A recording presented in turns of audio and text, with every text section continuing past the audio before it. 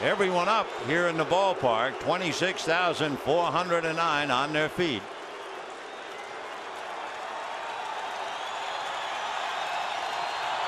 And that's ball 4. So the Dodgers in the 9th inning wind up getting 3 walks and a hit batter and get the winning run to beat Kansas City 4-3. So Beltre picks up his second run batted in.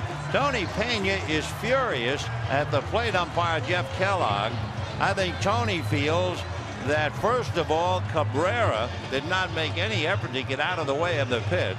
And also he probably thinks Jeff Kellogg was pinching his pitcher, who wound up giving up 3 walks and a hit batter.